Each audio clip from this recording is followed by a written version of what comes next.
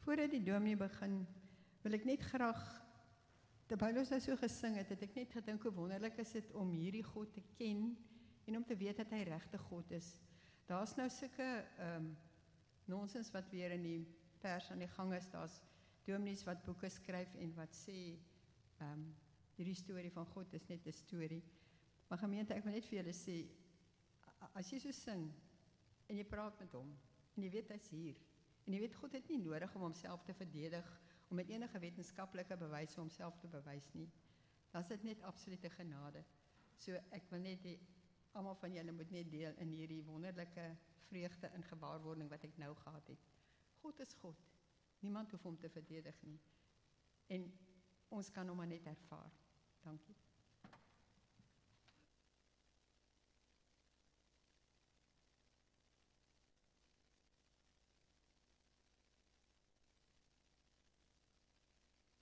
Hallo, daar sê goeiemôre almal. Dankie Esther. Ek het die helfte, dink ek het party van julle goed gehoor wat jy gesê het. Ek staan mos hier agter die luidsprekers. Ek is nie aldag seker wat ek hoor nie. Hier van die agter van julle voorkant af en van my agterkant af. Dit is tog wonderlik om vir julle almal hier vanoggend te sien. Ek weet hoe swaar dit is om op 'n koue winteroggend met die krag wat af is in die donker op te staan en te wonder of jy jou pink broek en jou pink hemp aan het en nie dalk 'n verkeerde ding in die kas gegryp het nie.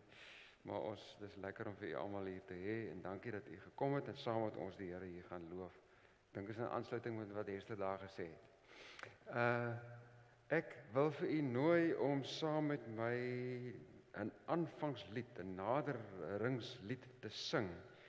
En omdat ons weet ons is vanoggend hier in die teenwoordigheid van die Here, is hierdie lied 'n gebed waar ons vir die Here vra, gee vir ons, voed vir ons. U het die brood gebreek eens by die meer en ons vra nou dat die Here ons ook so sal voed met vers 1 en 2 van hierdie mooi lied. Ons kan maar dit sit en dit doen.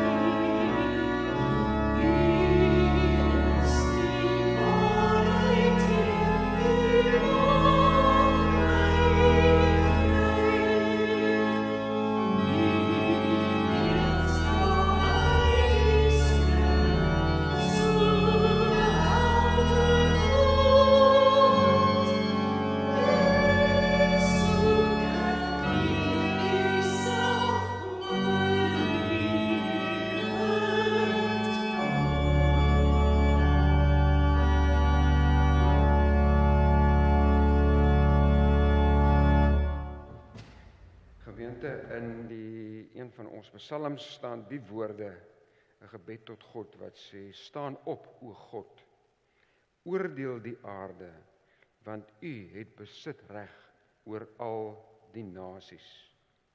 Staan op, o God, oordeel die aarde, want u het besit reg oor al die nasies. Gemeente, genade en vrede vir julle van hierdie God wat besit reg het oor al die nasies, ook oor ons. Die Vader, die Seun en die Heilige Gees, in sy naam is ons vanoggend hier teenwoordig. Ek nooi u om te staan en dan hierdie God van ons saam te aanbid en met twee liedere, lied 525 vers 1 en 3, Here, hoe blymoedig en in dank oorvloedig maak U my die hart.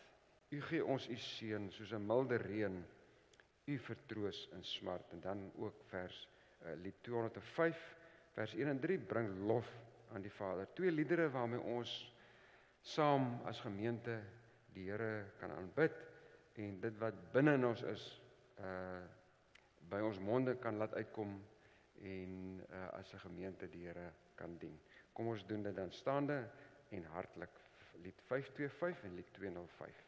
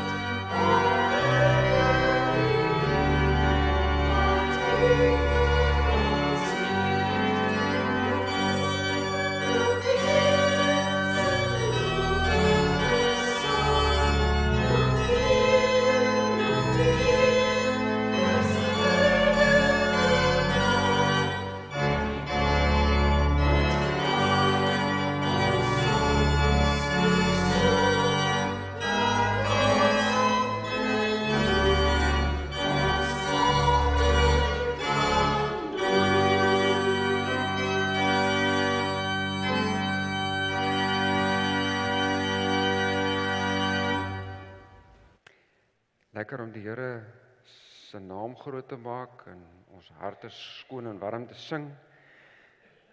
Lukas 10 vers 25 is die teks vir vanoggend wat ons gaan die boodskap ook uithoor. Maar ek het gedink dit is ook maar die wil en die wet van die Here.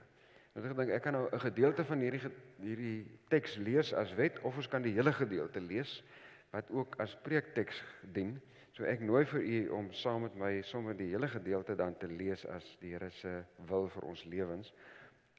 Luke 10 from verse 25.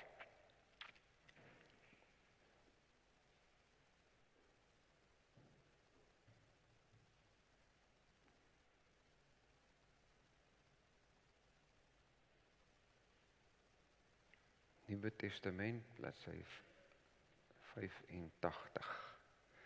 En kyk, 'n sekere wetskenner het opgestaan om Jesus te toets en hom gevra: "Meester, wat moet ek doen om die ewige lewe te erf?" Jesus sê toe vir hom: "Wat staan in die wet geskryf? Wat lees jy daar?" Hy het geantwoord: "Jy moet die Here jou God lief hê met jou hele hart en met jou hele siel en met al jou krag en jou hele verstand en jou naaste soos jouself." En Jesus sê: "Jy het reg geantwoord, doen dit en jy sal leef." Hy wil mos nou weet, wat moet ek doen? Maar hy wil homself regverdig en het toe vir Jesus gevra: "Nou wie is my naaste?"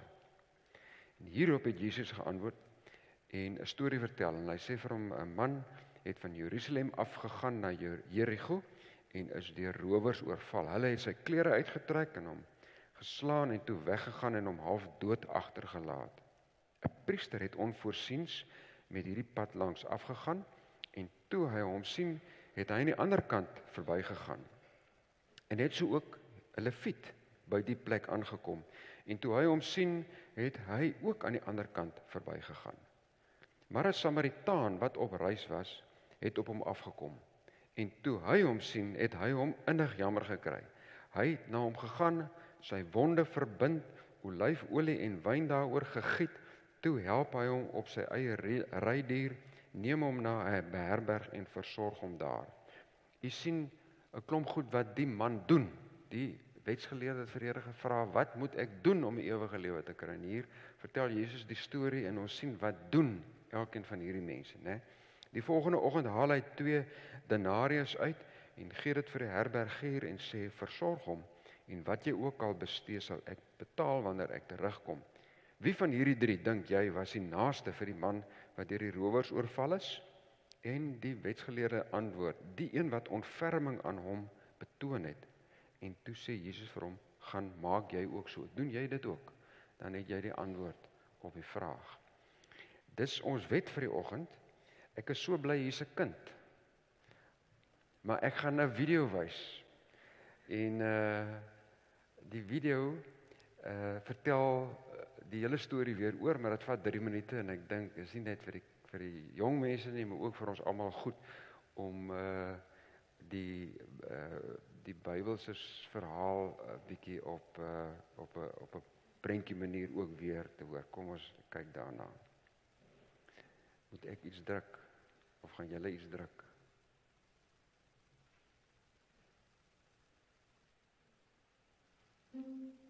The miracle of mercy, the Good Samaritan.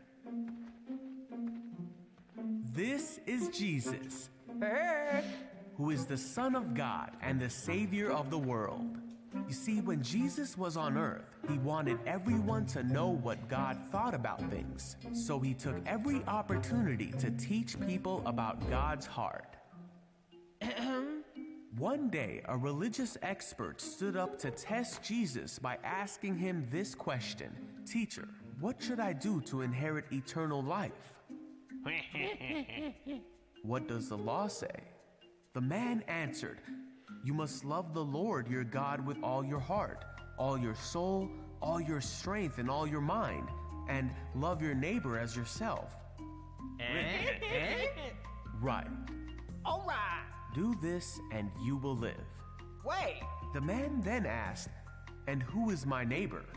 Jesus replied with a story. A Jewish man was traveling from Jerusalem down to Jericho, and he was attacked by bandits. They stripped him of his clothes, beat him up, and left him half dead beside the road. By chance, a priest came along. But when he saw the man lying there, Ugh, yuck. he crossed to the other side of the road and passed him by.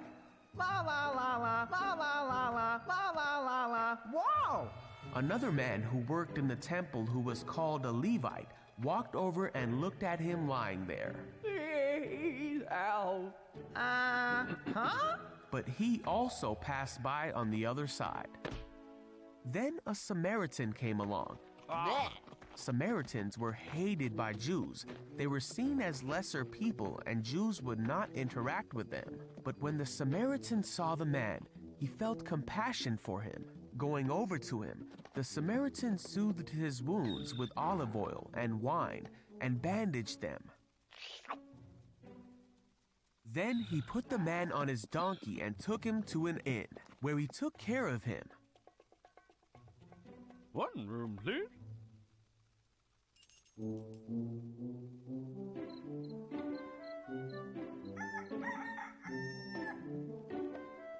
The next day, he handed the innkeeper 2 silver coins, telling him, "Take care of this man. If his bill runs higher than this, I'll pay you the next time I'm here." Now, which of these 3 would you say was a neighbor to the man who was attacked by bandits? The man replied, "The one who showed him mercy." Then Jesus said, "Yes, now go and do the same."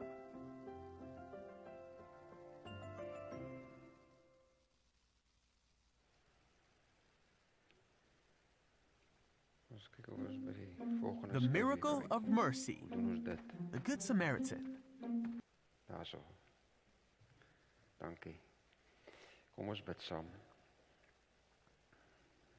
Here, ons het u woord voor ons oop. Ons het gelees, gehoor, gesien wat u vir ons vertel.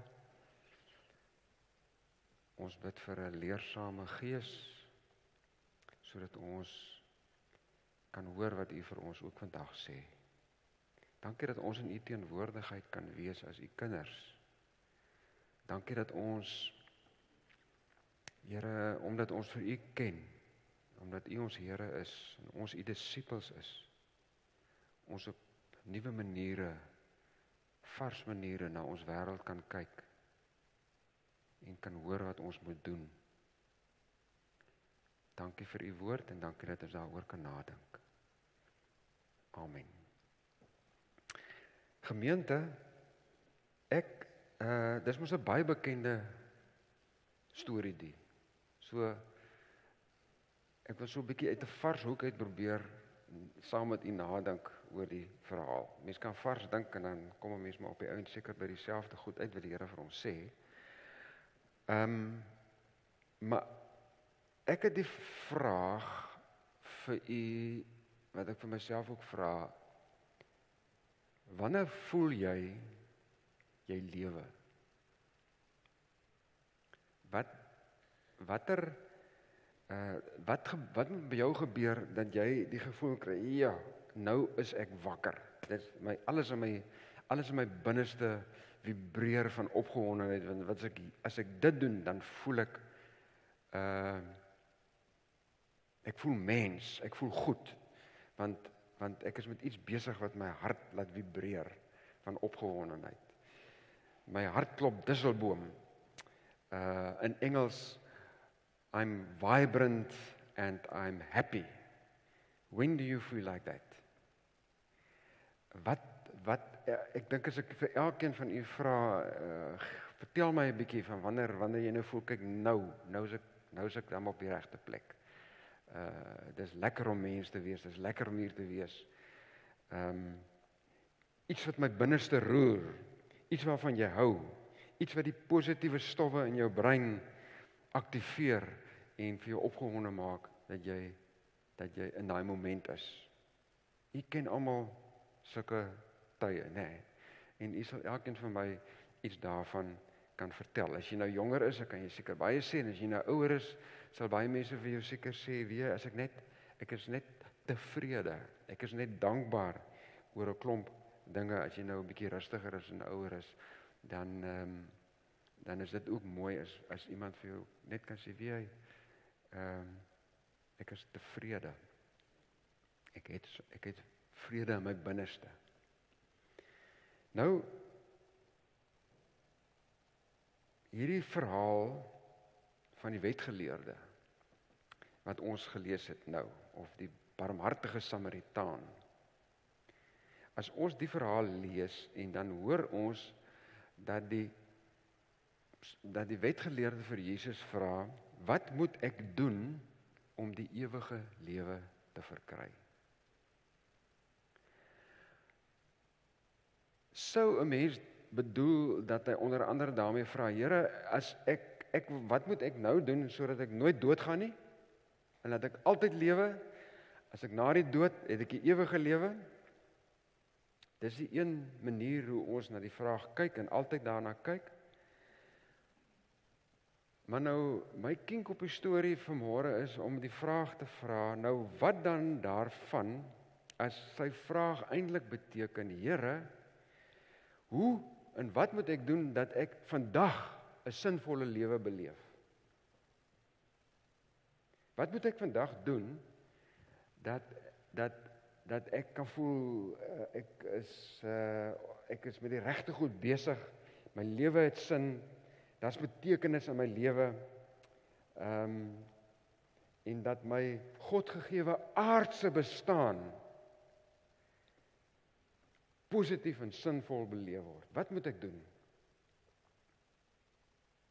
Wat daarvan, dat as sy vraag aan die Here, ons weet nou, hy het allerhande bybedoelings ook gehad, maar dat sy vraag aan Jesus was, dat hy vandag wou sekerheid hê en wou voel dat hy lewe, dat hy sinvol lewe.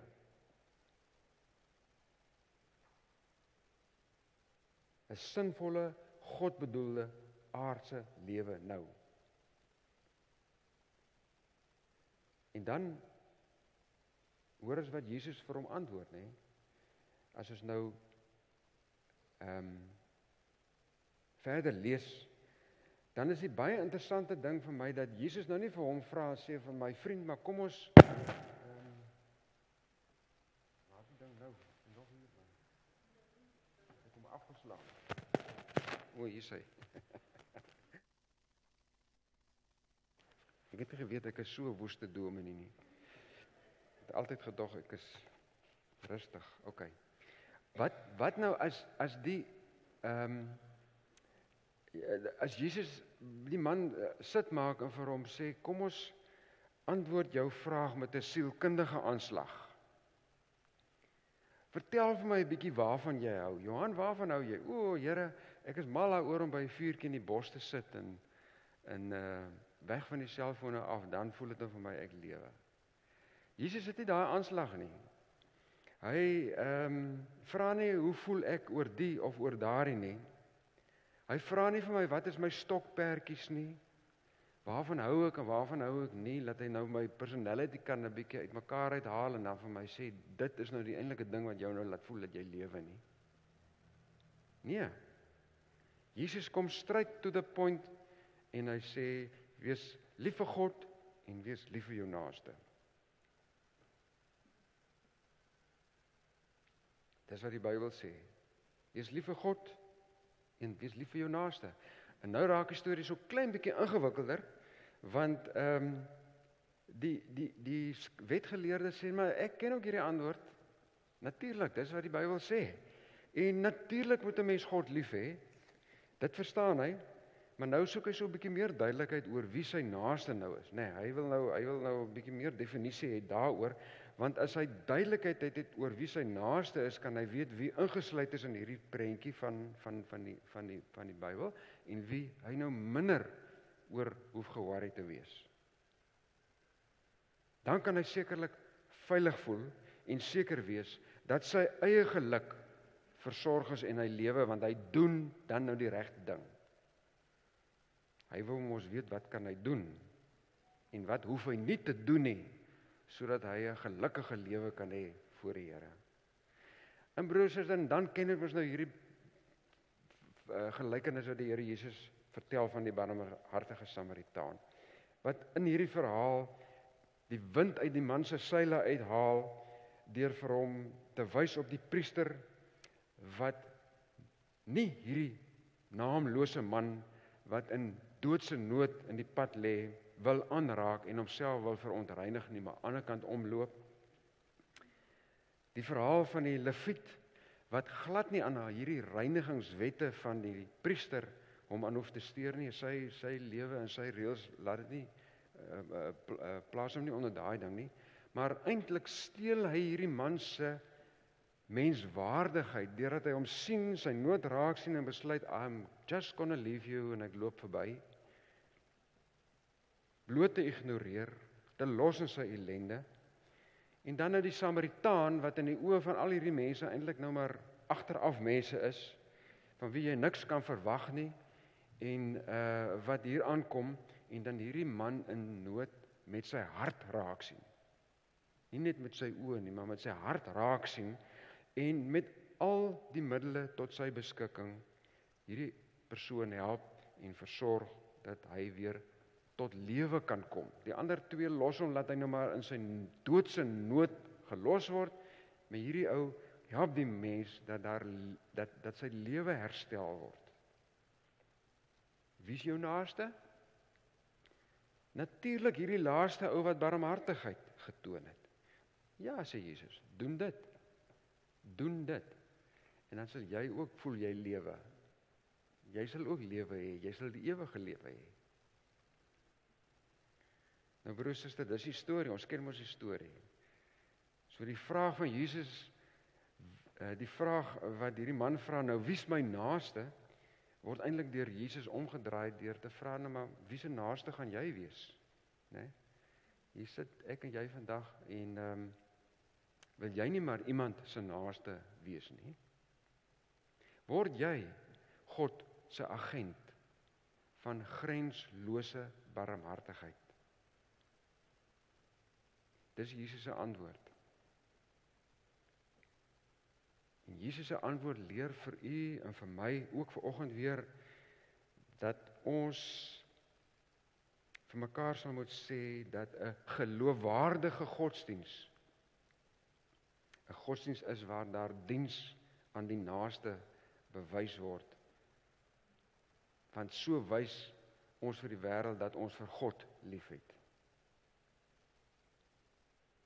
'n geloof wat 'n medemens se ellende verbygaan, is nie 'n geloof wat ernstig opgeneem hoef te word nie, of kan word nie. Naaste liefde, broer en suster, is die plek waar ons liefde vir God prakties gewys word. Dis die plek waar my liefde vir God prakties waargeneem word. Dis die plek waar my liefde vir God geloofwaardigheid kry. Dis die bedoeling van wat ons hier, waaroor ons hier met mekaar gesels. Iemand sê mooi, die naaste liefde is die eindproduk van genade. En ek het nou gedink, hoe moet 'n mens dit nou verduidelik? Dis eintlik eenvoudig, maar kom ons probeer dit nou maar met 'n beeld verduidelik. Ek het nou maar gedink aan petrol, brandstof. Brandstof is duur, né? Wie van julle het vanoggend maar besluit om eerder kerk toe te loop, brandstof te spaar? Brandstof in 'n kar, laat daardie kar beweeg, bring 'n voertuig in beweging, né? As daar nie brandstof in jou kar se tank is nie, dan staan hy. Die kar se bedoeling is om jou van punt A na punt B te neem, maar sonder brandstof kan daardie die grandste kar wees, maar hy gaan nie beweeg nie. Ons moet brandstof in die kar gooi, petrol. Sonder petrol is daardie voertuig nutteloos. En in ons teks hoor ons wat ons vir mekaar moet sê, net so is genade, God se genade oor my en jou lewe, die dryfveer, die brandstof, die petrol, wat aan 'n gelowige gegee word om by 'n naaste uit te kom en diensbaar en barmhartigheid te kan bewys. God se genade is mos 'n geskenk aan ons. God het na jou toe en my toe gekom sonder dat ek en jy daarvoor gevra het. En in Christus het hy ons kom aanraak.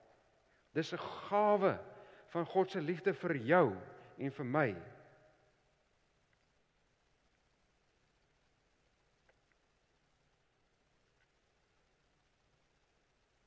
Genade is soos petrol. Dit klou nie vas nie. Dit ontbrand en dit stel energie vry. 'n grenslose en 'n kragtige energie wat geen perke ken nie. Bring 'n vuurtjie naby aan petrol en jy het moeilikheid, nê? Jy het 'n onbeheerbare ding wat jy eintlik nie kan hanteer nie. Daai krag ontplof, daardie energie kom los en kan 'n kar of 'n ding in beweging bring. So, broer en suster, is die genade van die Here Jesus Christus die dryfveer vir die omgee van die naaste, die grenslose omgee vir die naaste, totdat die dag aanbreek dat die Here Jesus weer kom. Ken jy die Here se genade? Ons praat met mekaar en dan sê ons is die Here dankbaar vir 'n klomp dinge. As u dieselfde kan sê as ek, dat ons God se genade ken, dat ons weet wat is God se onbegrensde liefde vir my, as ek toelaat dat God se genade en sy liefde my vorm, besing die gemeente nie nou net die wonderlikste liedere, om God se genade vir ons te besing, wel, dan is grenslose liefde vir die medemens en aan die naaste 'n gegewe, want dit is die eindproduk van God se genade, is die naaste en die liefde tot die naaste. Ons kan nie sit en op vergaderings besluit hoe lyk naaste liefde nie, en dit notuleer en sê so lyk naaste liefde, hierso beoefen jy naaste liefde en daar los jy dit uit nie. Ons kan nie op die synode sit en daaroor sulke besluite neem nie. Ons kan dit nie in die gemeente sit en sulke besluite neem nie. God se genade is nie op vergaderings te besluit nie. God se genade is nie in woordeboeke te beskryf nie. God se genade vra nie 'n meerderheidsstem teenoor 'n minderheidsstem nie. Jy kan nie stem daaroor nie.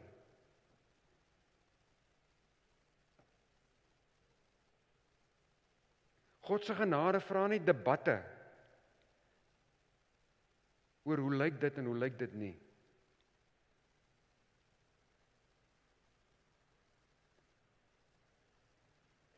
Want God se genade, broer en suster, is roekeloos, gevaarlik, sonder grense, waaghalsig, ongemaklik.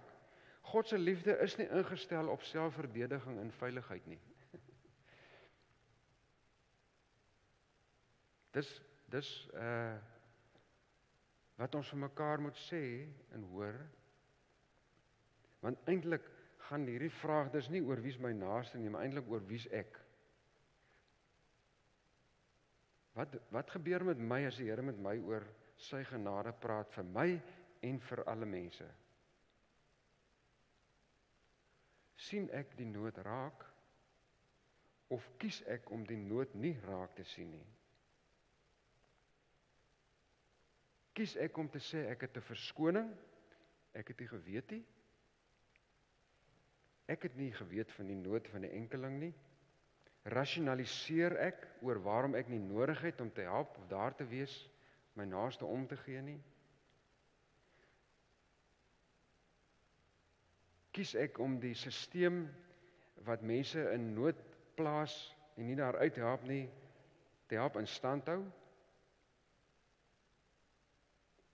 wegkruipertjie te speel, rede te soek om nie deel te neem aan hierdie godsprojek van grenslose omgee en liefde vir die wêreld nie.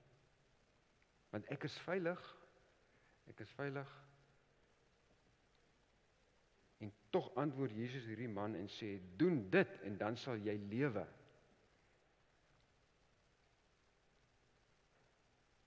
Doen dit, dan het jy die ewige lewe. En hoor nou wat ons vanmôre vir mekaar sê, jy doen nie dit sodat jy die ewige lewe kan kry nie. Doen dit want jy verstaan God se genade.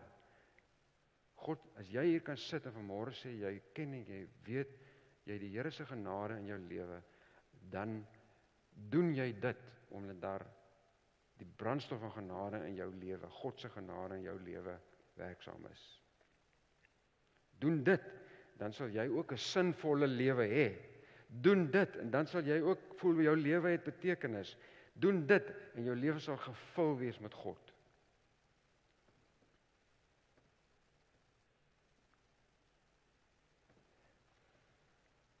Terug by ons vraag. Nou wat laat jou lewe? Wat laat jou binneste roer? Ek was nou net hier op die kansel voordat u nog opgedaag het te hoor die oralis praat van 'n hoendervleismoment. Waarvan het jy gepraat? Ek het net die hoendervleis gehoor. Is een of ander lied wat jy gesê het as ons sing, dan as jy hierdie lied sing, dan weet jy. U het die brood gebreek, laat kry jou hoendervleis, nee. Wanneer ons 'n hoendervleis moment het, wanneer jou binneste roer,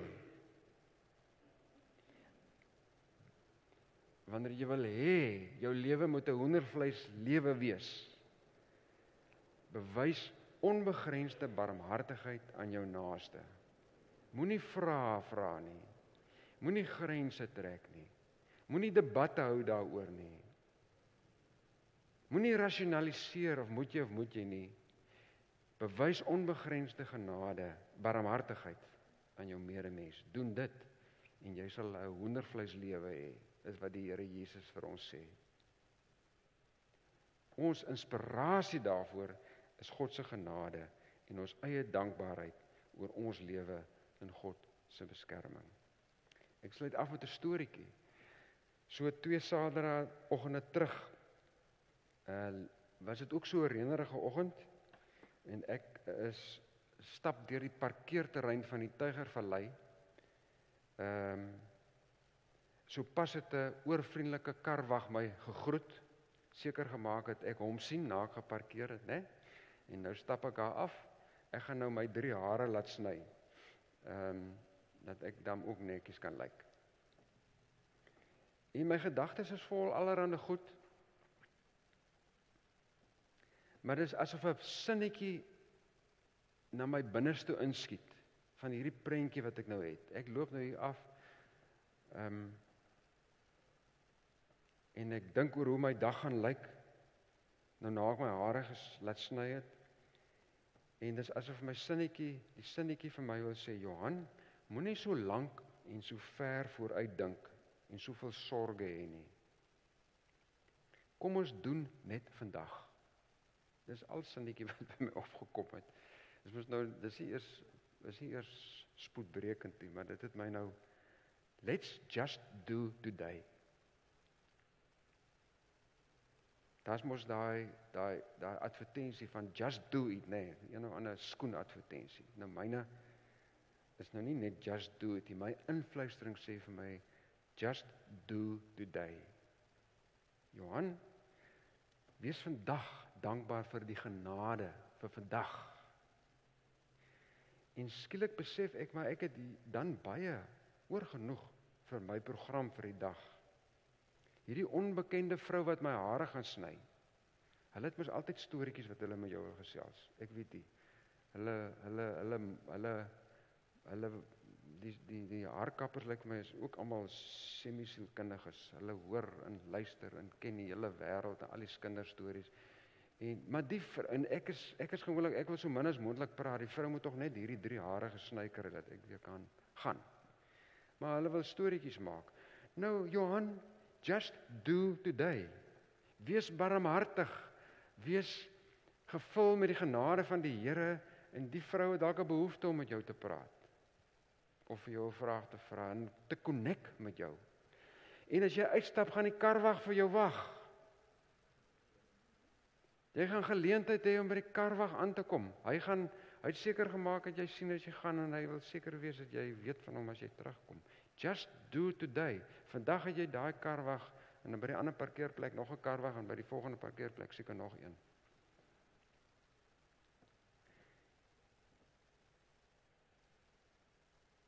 Wat moet ek vandag doen om te leef? Ewig te leef.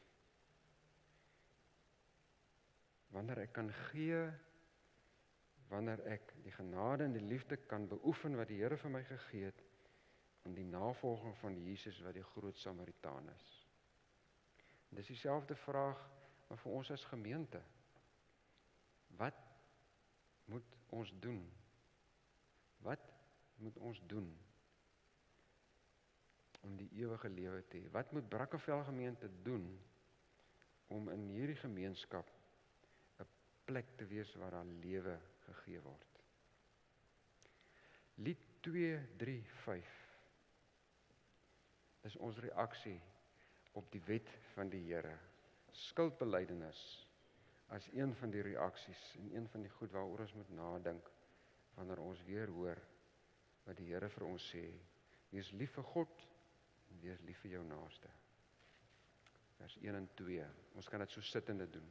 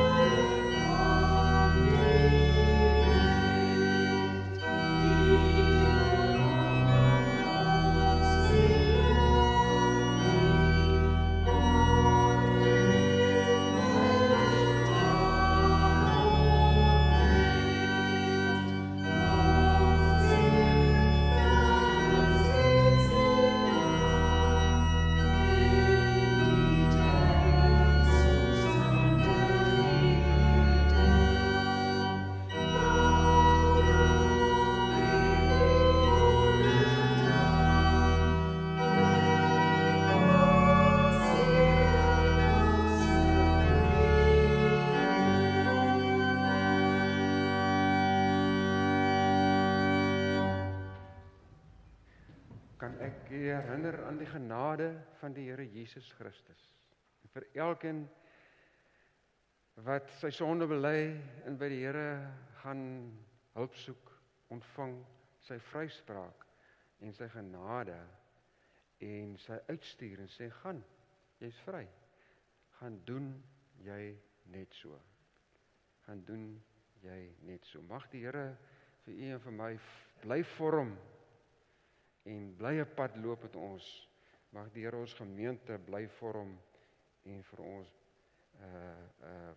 bemagtig om genadig te wees en barmhartig te wees, omdat ons sy genade ken. Ek gaan net ter afsluiting, ek kan nie onthou wat my laaste skuif nie, die dankoffers en die afkondigings. Die dankoffers, ek het met Joos ooreengekom, ons is nie so baie mense nie, ons kan sommer by die deure weer die dankoffers doen, die binnedeure vir ons gemeente, buitedeure vir ons werk na buite, en die afkondigings is maar dieselfde, dit is nog 'n bietjie vakansie afkondiginge, ons het al afgekondig wie is al die kerkraadslede wat verkies is, ons gaan die einde van die maand die kerkraadslede voorstel, ek dink hierdie week is die laaste week wat die broers en susters wat verkies is, die kerkkantoor in kennis moet stel, dat hulle verkiesing aanvaar al dan nie. En dan al wat nie bykom is, ons het die week wat verby is begrafnis gehad van 'n tannie Jooste.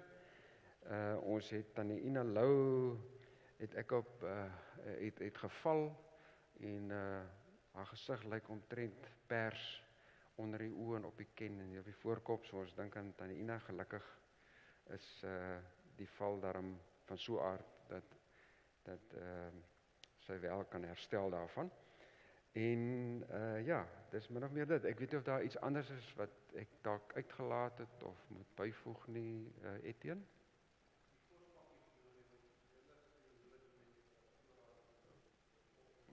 Kospakkies, Etienne is redelijk betrokke by ons kospakkies, broer, suster, dit is wat omtrent 10 gesinne wat deur ons gehelp word op 'n maandelikse basis met die kospakkies wat u en ek vir ons gemeente kas bring. Dit word nie net sommer uitgedeel nie, dit word ook goed gereguleer deur met die hulp van ons maatskaplike werker wat elke geval 'n leer oop het en 'n pad mee loop en mense ook probeer help om selfstandig te raak weer vanuit die noodsituasie waaruit hulle verkeer. So help asseblief as u kan. En kospakkies is een van ons projekte waar ons barmhartigheid so kan betoon. Enigiets anders? Goed, kom ons sluit af met lied 245, die Here wat ons uitstuur. En die Here wil ons nie uitstuur met skuldgevoelens nie, die Here wil ons uitstuur met sy dankbaarheid en sy genade. En die Here wil ons uitstuur met 'n lus om onbegrens te gaan lief wees en barmhartig te gaan wees. Kom ons sluit af met lied 245 vers 1 en 3. Oh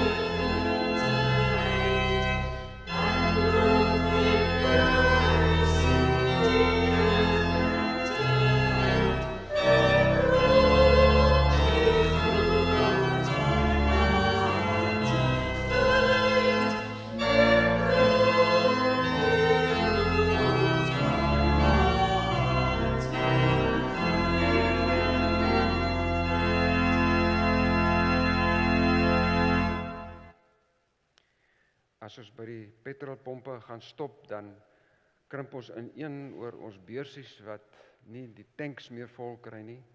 Maar kan ek vir u uitstuur met oorvloed van genade, wat kosteloos in u geestelike tanks ingespuit word, en vir u in staat stel om die Here met lof te gaan dien daar buite. Die genade van die Here Jesus Christus, die liefde van God en die teenwoordigheid van die Heilige Gees gaan met julle elkeen.